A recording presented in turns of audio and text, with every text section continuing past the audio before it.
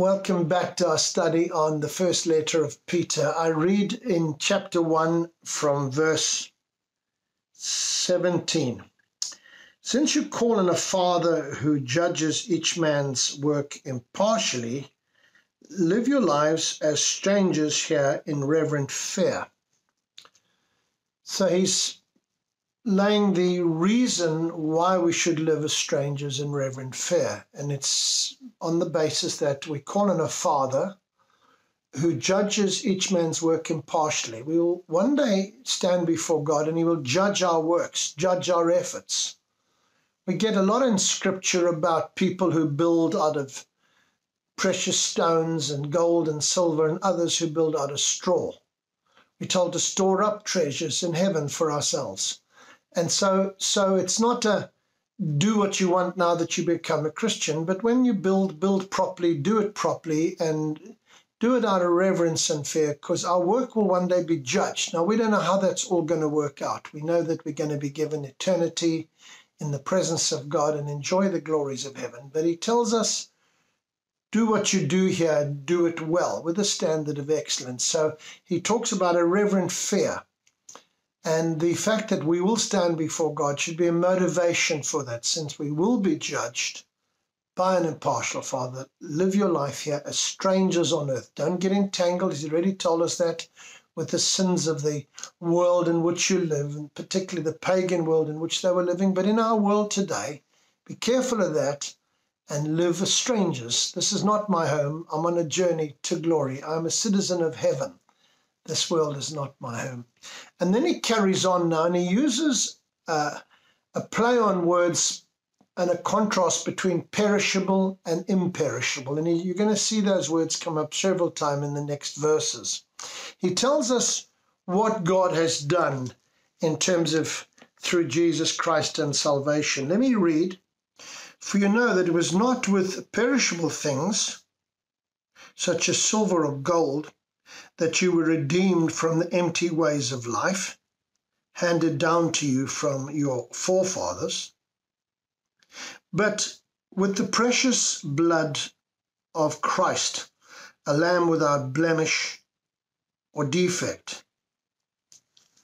So he's making the point that actually realize what God has done in your lives. This wasn't a little thing for God. This wasn't purchased with silver or gold in the same way that maybe a slave would be purchased or an item would be purchased. You've been bought with an incredible price, the precious blood of Jesus. As we celebrate Easter, we are reminded again of the cross and what it cost God to demonstrate his love to us. The horror of the cross and the value that God put on the blood of his Son as he allowed him to carry our sin. So we're reminded as Christians, live as strangers in this world because you have been bought with something incredibly pricey, incredibly valuable. There's nothing more valuable to God in the whole world than the blood of his one and only Son. He carries on. He was chosen before the creation of the world, but was revealed in these last times for your sake. Through him you believed in God, who raised him from the dead and glorified him. And so your faith and hope are in the Lord. So he's reminding us that the whole plan of salvation was pre-planned by God before the foundation and creation of the world. And he's gone through the creed, as it were, that Christ died on a cross, was raised from the dead, and has been seated at the right hand of God where he is glorified. So it's a lovely statement, creedal statement of what God has done for us. And he said, you have believed in him. Why are we children of God? Because we have responded to the message of the gospel by faith, that we believe that God sent his Son, who died for our sins, rose again, and is now ascended into heaven. And now it carries on, and the emphasis in this next last section is on the Word of God, the power of the Word of God, again, which is imperishable and not perishable. So I read now from verse 22.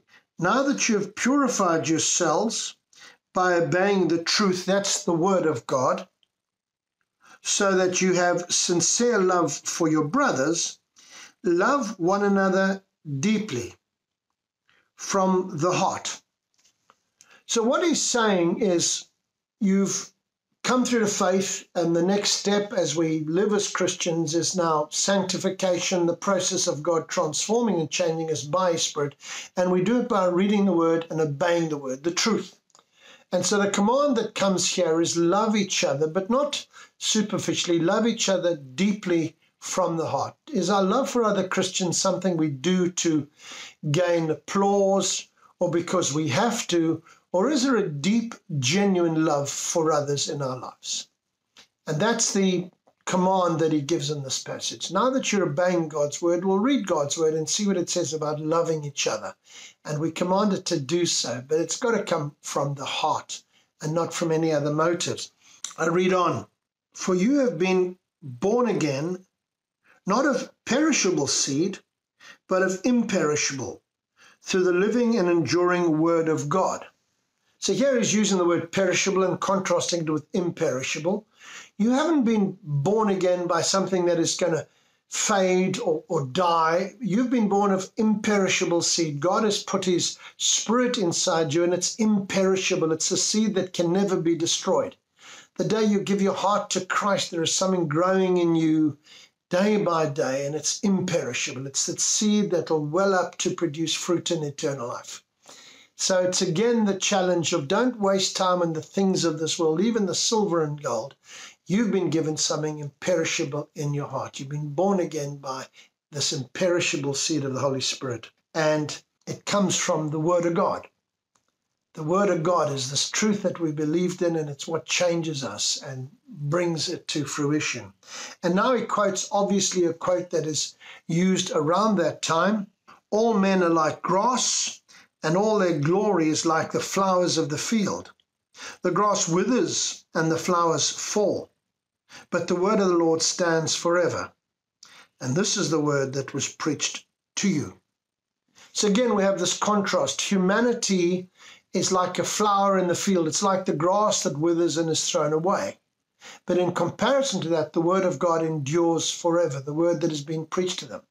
And so he's just again highlighting the importance of God's word, this book we read as God speaks to us by His Spirit on a day-to-day basis through our quiet times, our devotionals, through the preaching and teaching of the word on the weekends. It is the word of God which stands forever and is of so much value.